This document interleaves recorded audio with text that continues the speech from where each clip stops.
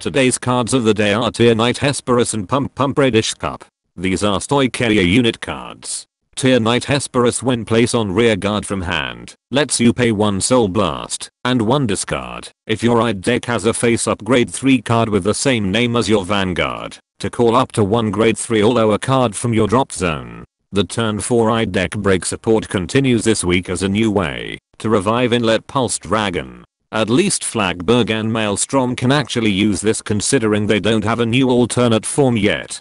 Finally, Pump Pump Reddish Cup, when placed on rear guard, lets you pay 1 counter blast and putting a grade 3 card from your solo drop zone that was originally from your right deck back to your right deck face up, to add a card with 15k base shields from your drop zone. Expect Frenzied Heiress to go up in price. Then again, a turn 4 card, just to recycle your effect front trigger doesn't exactly scream staple card, especially when Gandiva and Willista can push for at least 40k by turn 3. And that concludes today's cards of the day. Be sure to subscribe and let me know in the comments how Bushiroad keeps ignoring the current meta by giving players useless supports.